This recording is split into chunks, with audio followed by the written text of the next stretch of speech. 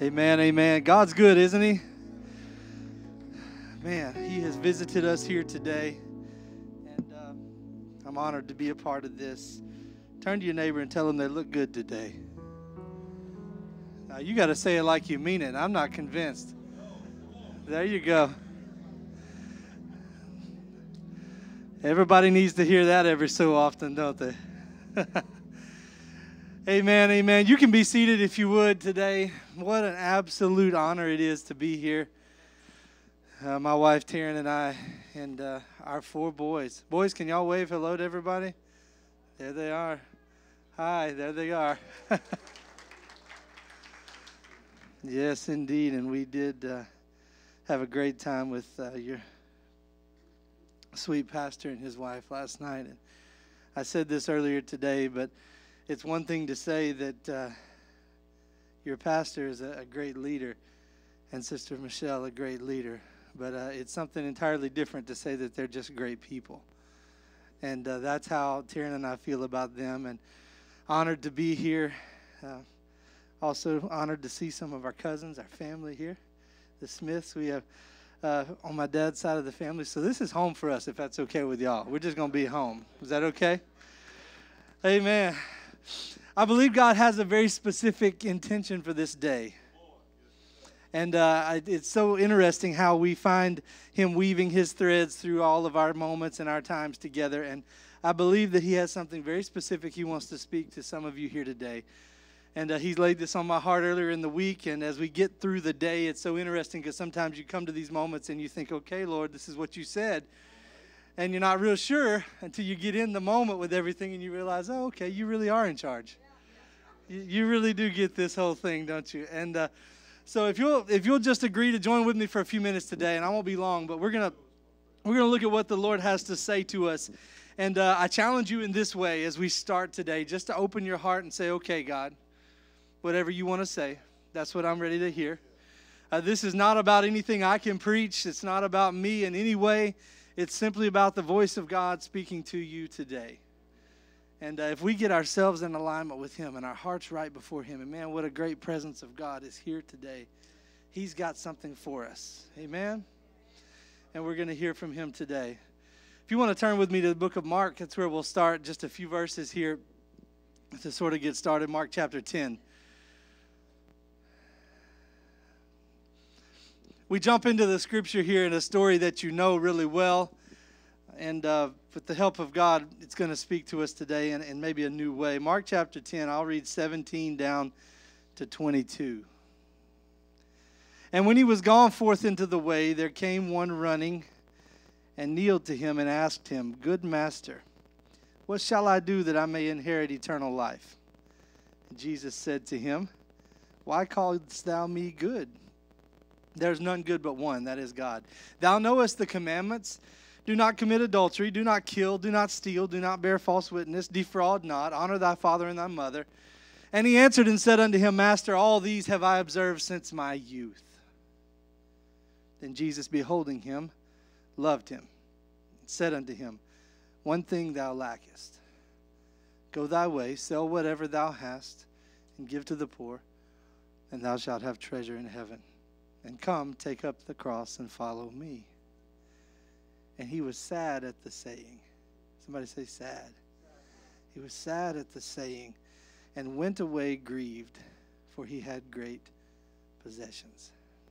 God, with your help today, we're going to open our hearts to you. Prepare the soil of our spirits and our hearts to receive the seed of your word properly. Lord, we ask you to help us to shut out every distracting thought, every intrusion into our minds and spirit that would keep us from hearing your voice today. Let us be open to you in the name of Jesus. Amen.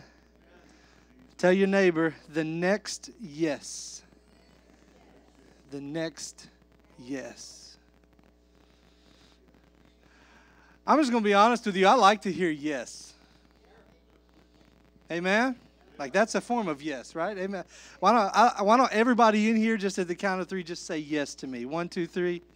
Oh, that's so nice. That's so nice. Thank you very much. It just made me feel better.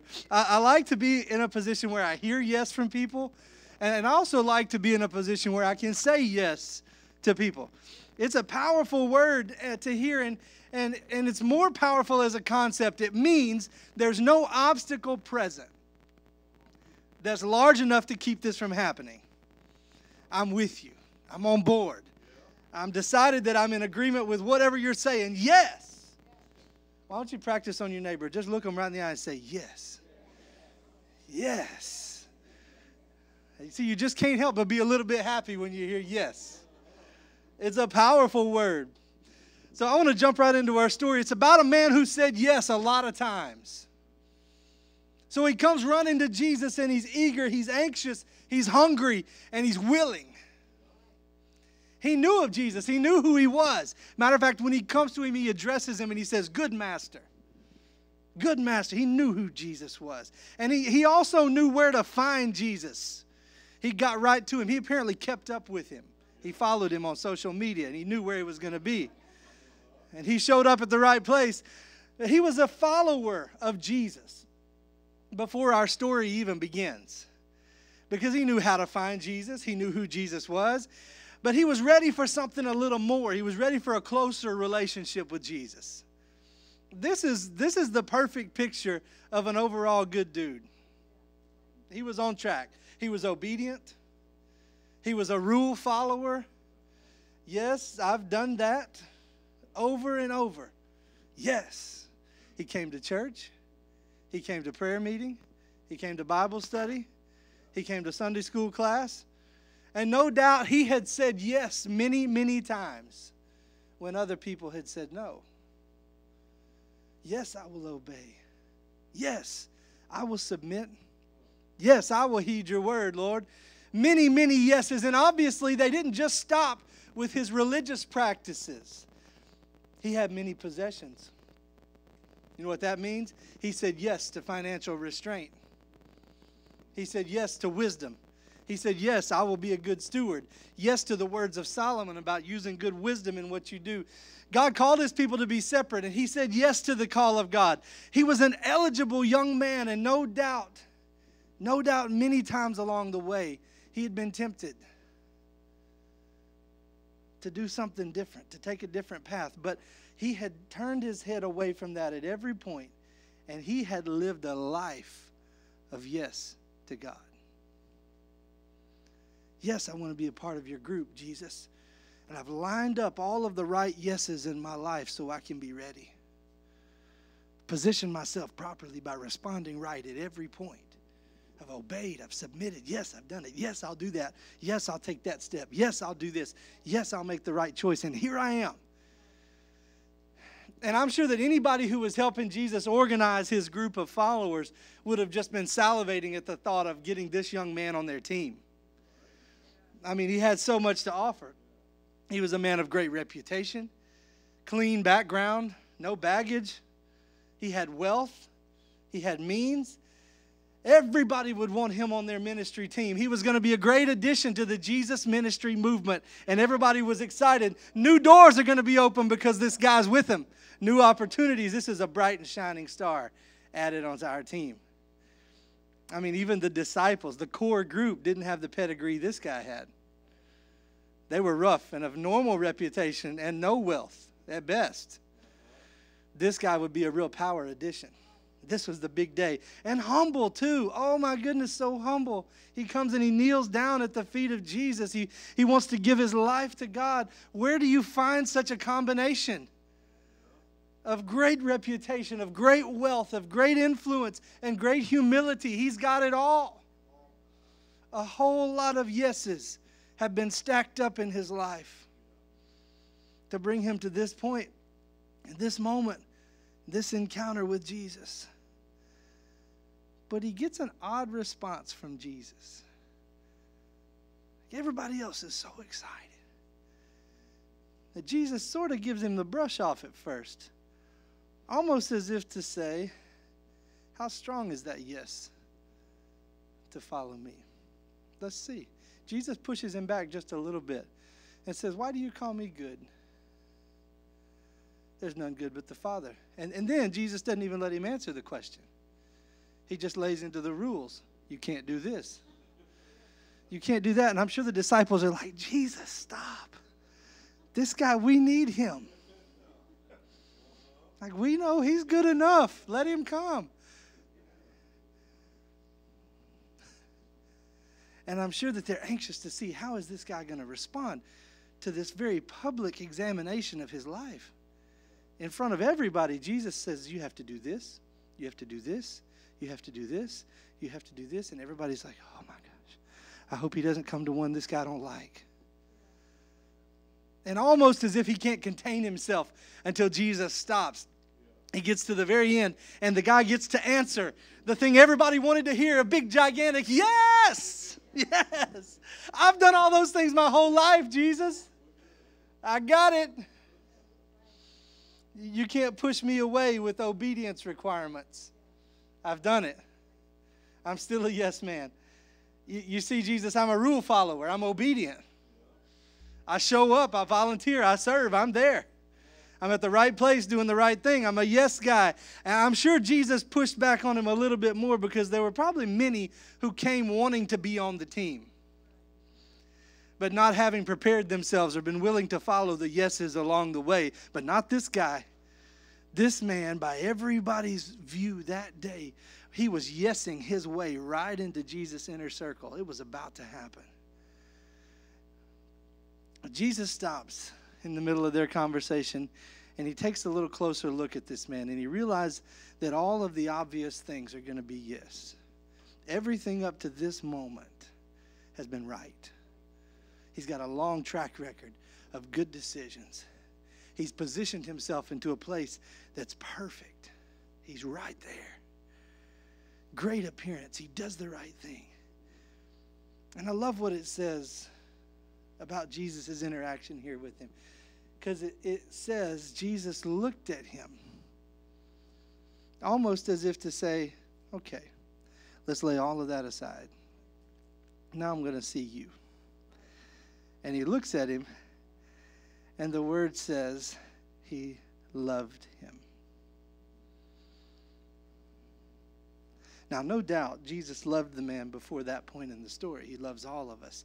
Before we obey, after we obey, if we don't ever obey, this man's obedience is not what garnered the love of Jesus to him. We don't earn his love by obeying. You understand that?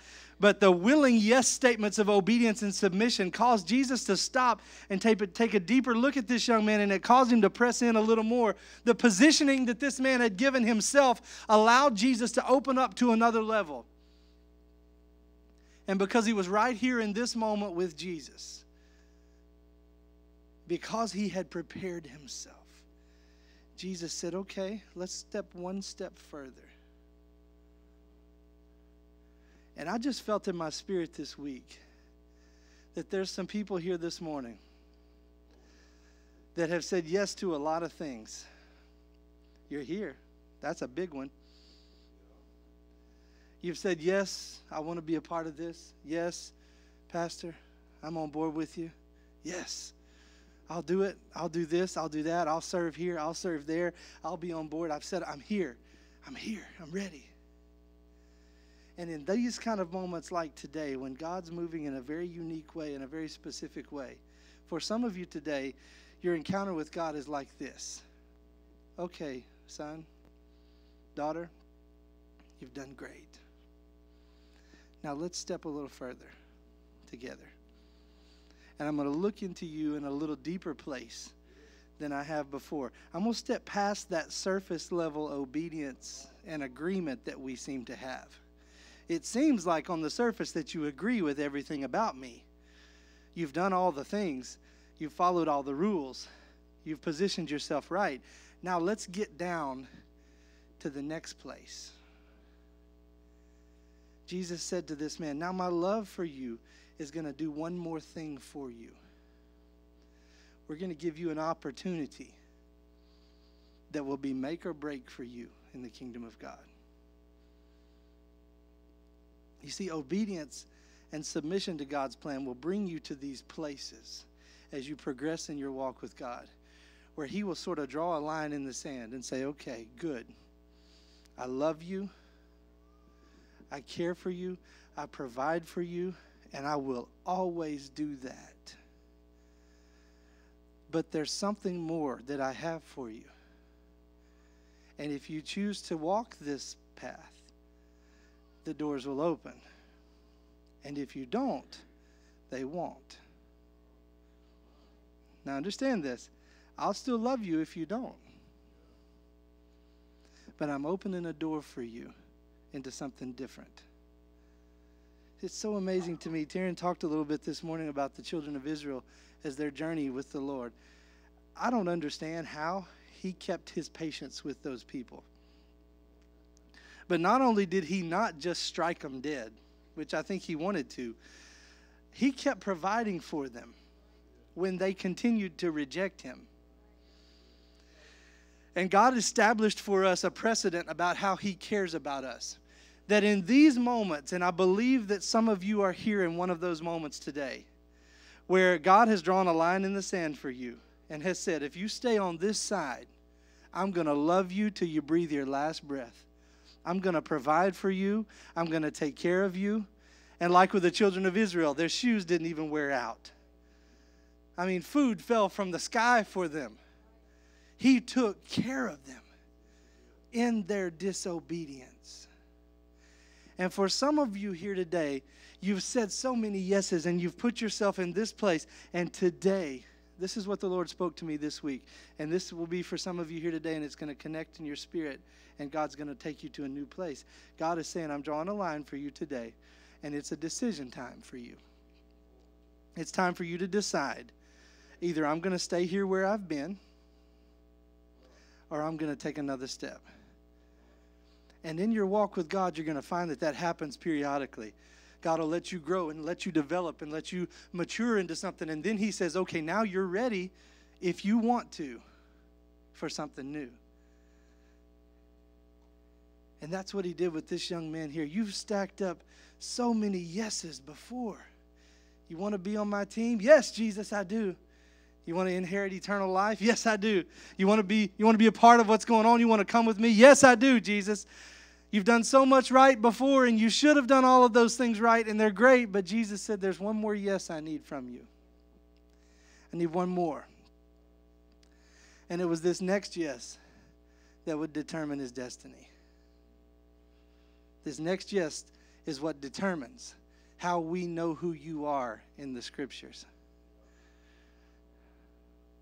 And at this moment, and here's the word for some of us here today, at this moment for this young man, all of the other yeses didn't matter anymore. They brought you to this place, and now the Lord's saying, okay, let's see. And we'll give you this chance. All the yeses before for this young man, they fell down and they stumbled over this next yes because it didn't come. All the preparation, all the obedience, all the submission and the hunger and the willingness and the sacrifice met its match because there was a place that Jesus saw in him that had not been yes yet. There was still a no place inside. There was still a not yet place lurking underneath all of that surface obedience, all of that compliance, all of that willingness. Underneath it, there was something that only his Savior, his Master, could see. Because with each step you get closer to Jesus, he requires a deeper yes. And with each progressive one, he brings you closer to him. He opens up new doors for you. And I just felt in my spirit this week, your pastor has cast an incredible vision for you guys. He's loved you. He's carried you. He's walked beside you. And he's followed after the leading of God to bring you to this place. And there are some of you here today. I think everybody here is on board. You're ready. You're yes, I'm here. Yes, I'm here. But for some of you here, this was the word of the Lord this week. God's been speaking to some of you saying, okay, you have, and I'm so thankful and I'm so proud of you. But there's something I've been dealing with you about. A new level of commitment, a new level of obedience, a new level of submission, a new level of dependency on me, a new level of trust. I've been speaking to you about this. And maybe it's in the back of your mind, and even now as I talk to you about it, it kind of begins to resonate with you and say, yeah, I've been feeling something. I'm not real sure what to do with it.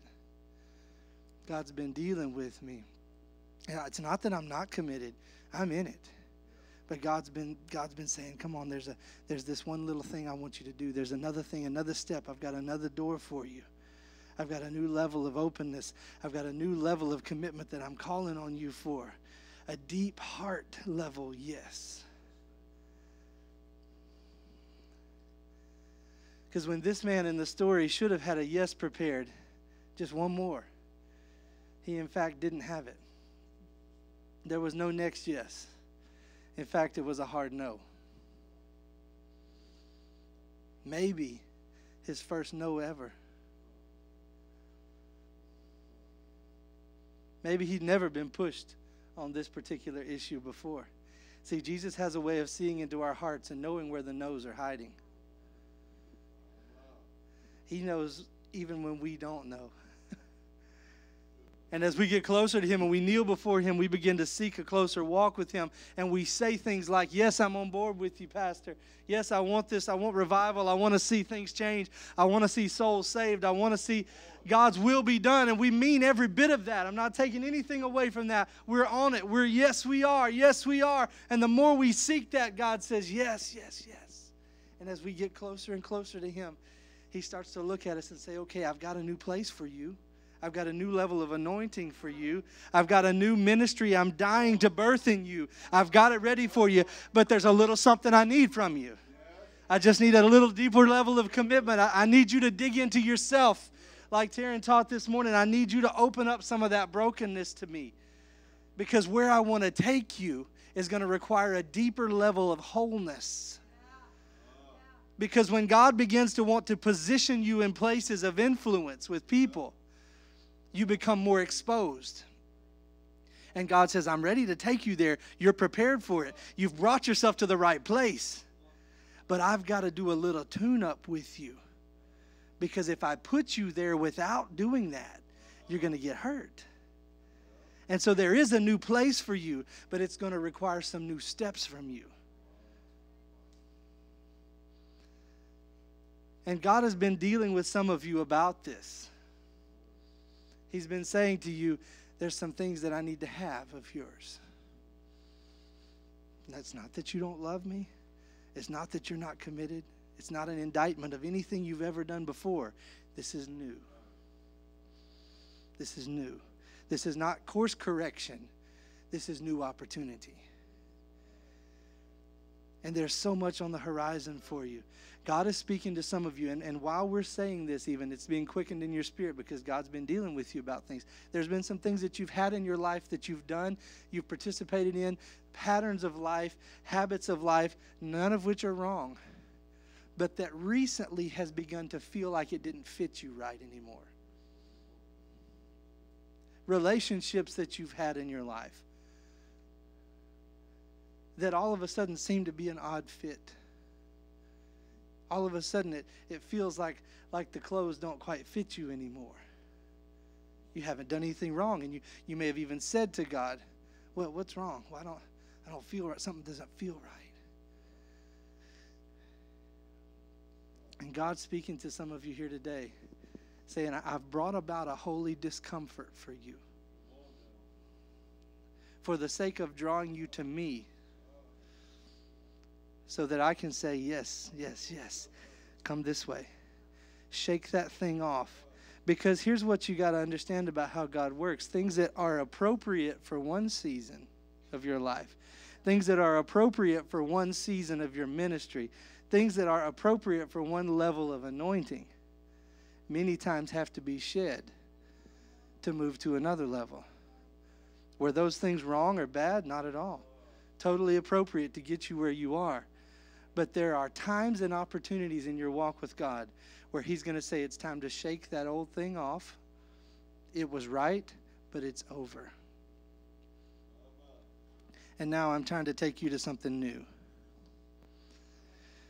Now, what we're talking about is real maturity in God. But for some of you here, God has been speaking to you about some of these things. And maybe you didn't even have the words to put to it until now when God's dealing with you in this moment. Maybe you have just felt that. Something tugging at you, something pulling at you different. Maybe you've kind of been on the fringes a little bit. And you've been feeling like the call to really dig in and get involved here has been there, but it just feels like it requires something of you that you don't have. It hasn't been, your life would have to shift a little. You got to change some things. And maybe you've just been right on the edge of it. And if that's you today, God is speaking to you and saying, yes, that's me. I'm telling you, there's some new things. And maybe you've been in this a long, long time. Maybe this is your life. Maybe you've served the Lord for 40, 50 years. But lately you've been feeling a really stirring in your spirit. Maybe you just get in God's presence and all you can do is just weep.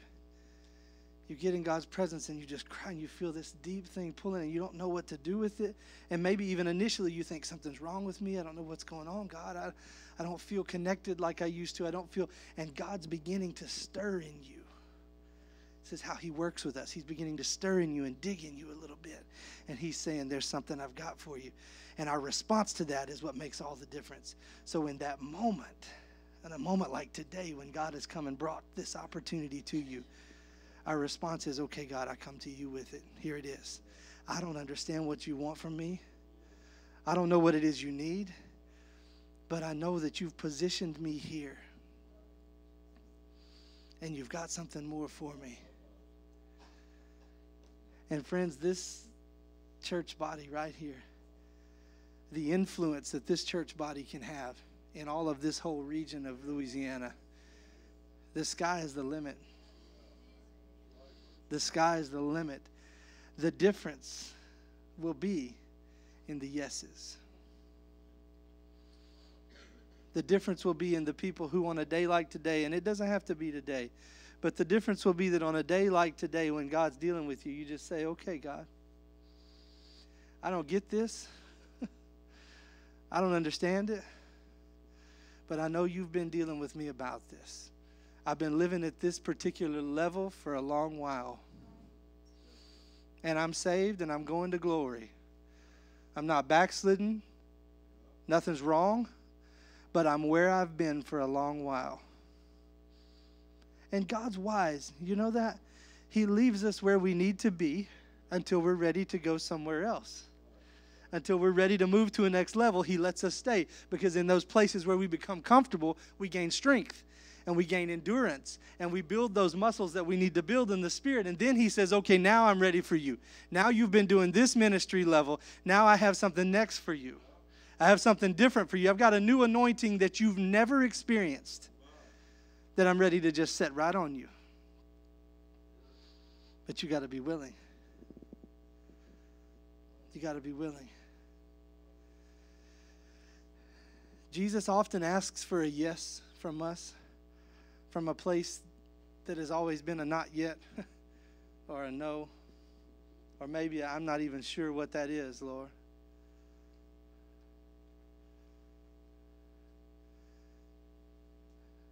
I just want you to take a minute with me. We're going to move on, but I want you to take just a second. Would you close your eyes with me for just a moment? Everybody here, just take a moment. Open up your mind and your spirit to what the Lord would speak to you right now. In the name of Jesus. In the name of Jesus. In the name of Jesus. In the name of Jesus.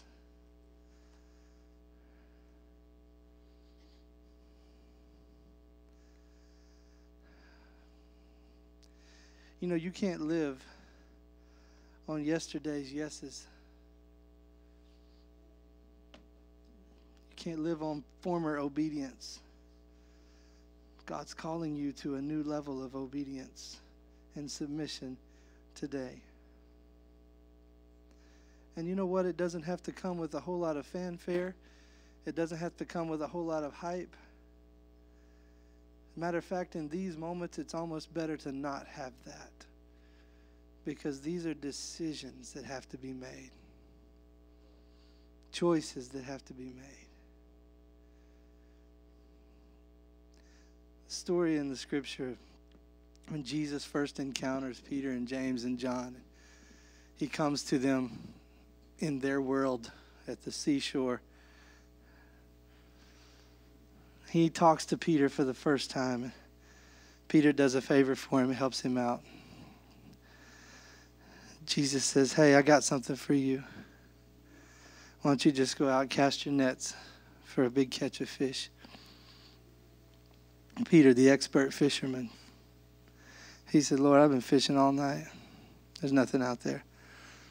I've done this my whole life. I'm comfortable with where I am. I know what you're doing. I know what I'm doing. I've got this.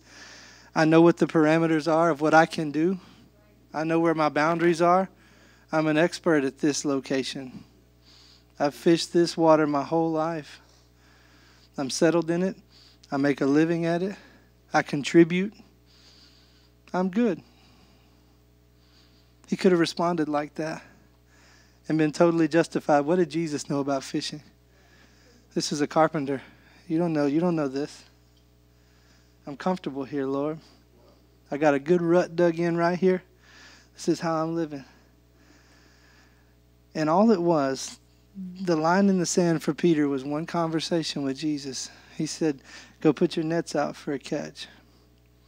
And somewhere in his mind, something spoke to him. In his spirit, it connected. And all of those things that he probably thought, he pushed aside. And he said, nevertheless, at thy word, I'll do it. Nevertheless, which means, I don't know. I don't really understand that. I don't really have a way to figure out that this is going to make any difference, Lord. When I look at it, it looks like I'm okay. It looks like I'm doing the things I should have done. I fished using all the techniques that have brought me to this place in my life, and I caught nothing. Tomorrow I'll come back. I'll probably catch something. I know how this goes. This is where I'm comfortable. This is my pattern. This is my routine. This is my habit. I'm an expert here. I know what I'm doing. He could have easily been justified saying, thanks, I'll be back tomorrow. And nobody would have thought anything wrong about it. But he had a moment like this one right here for some of you. When Jesus said, hey, go do this thing.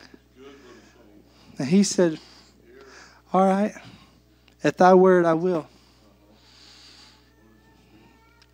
The question for you is, what's he saying to you? What's he saying? This is very unusual this morning. But without a doubt, God has been saying some things to some of you. And I'm standing here today as a confirmation in the Spirit.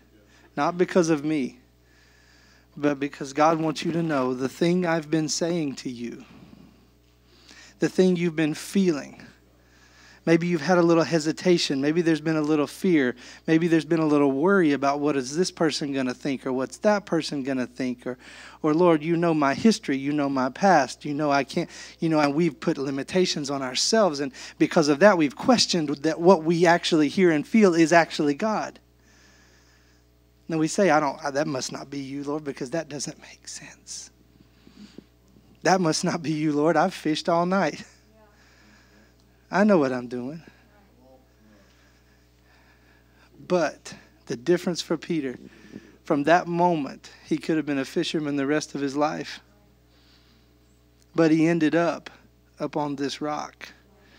I have built my church. Peter, here's the keys to the kingdom. Here's the sermon on the day of Pentecost that changed history. And it all hinged on one single, nevertheless, at thy word, I'll do it. I don't understand it, Lord. I don't know where it's going to take me. I may go back out here and look like a fool, dropping these nets again for the 100th time tonight. But I'm not going to count all those costs. It's just going to be a yes. A yes. I'm just trying to plant this seed in your spirit this morning. God's asking for a yes from some of you. And you know exactly what he's speaking to you. One more thing and we're done. Abraham was given a promised child, a son, Isaac, special. This is the one. Your seed's going to multiply. It's going to fill the earth. You got all this sands of the sea and stars. And this is the child. And God shows up with an absolutely ridiculous request. It made no sense in the world. Take your son. Let's go up the hill. Your only son. The only one you have. And let's go sacrifice him. But God, I'm on the path already. We already got this laid out. Like, this is behind us. I've already said yes to everything you've ever asked me. Matter of fact, I left my home and my family. I've said yes to you at every point. Here I am. I've done it. I'm in the church. I'm here on Sunday morning. I serve. I do this. I volunteer here. I'm involved. I'm engaged. I do all this stuff. God, why are you bothering me again? Haven't I done enough to be in this already?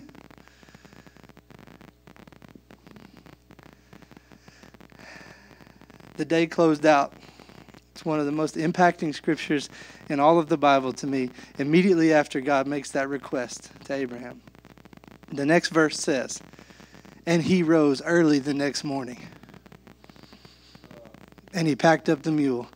And he grabbed his boy. And he took off. No question. No hesitation. No doubting. Just a yes. And when it was all done, and the Lord, you know the story, the Lord provided the ram and the sacrifice was there. And he looked at Abraham and he said, now I know that I can trust you. Now I know that you fear me. Now I can do it. Now I can. There was a whole lot of yeses that brought you to that moment, but it was this next one that let me know where you really are. Now, friends, God will love you wherever you are. He will. Isn't that amazing? He loves us at whatever level we choose. But for some of you here today, there's another one, a next level, another yes, a next place of anointing that God's ready for you. And you know what? It may be something small and simple in your life. It may be a new anointing to be a husband. It may be a new anointing to be a right father or mother. It may be a new anointing to lead your family in a way that you've always wished that you could. It may be a new anointing to reach out to your neighbor in a way that you've never been able to connect. It may be a new anointing into a particular ministry here in church. It may be a new anointing you've never even expected or experienced. And it hinges today on one thing. God, yes, I will. Yes, I will. See, today is not the difference in being saved or not saved. That's a yes you've probably already crossed with God. Where we are today is, how much of me are you going to get, God? How much of me are you going to get? Will you stand with me for a moment? This is really simple, and this is what the Lord led me to today. That today is a decision day for some of you. The scripture of the day has been, seek ye first the kingdom of God. It'd be really great if that was something we only had to do one time. If we could say, yes, Lord, I'm yours, I'm in, and then that was it forever. Unfortunately, it's not. God brings us to new places where we have to continue to seek him first over everything in our lives, over and over and over. And let me tell you this about it, and I'm done. God loves every one of you enough to orchestrate this particular day to speak to you about this thing. And that's what he's done for some of you here today. And you'll walk out of here. Pastor may not know it today. Nobody around you may know it, but you're going to walk out of here today with a new yes in your spirit. And God's going to begin to open some things up to you. And you're going to see new opportunities. You're going to see new anointing. You're going to see a new fellowship and a new closeness with God. It's coming. Would you join me down here this morning? And as you take a step this way, everybody, I want everybody, as you take a step this way, all you're saying is, okay, God, here's another yes I've got for you. I got another one. Lord, whatever it is you've been speaking to me, the things that you've asked me to lay aside in my life, the very specific thing you've asked me to step out on today, I'm here to do it. Lord, in a very simple way today, I'm just here to say yes to you.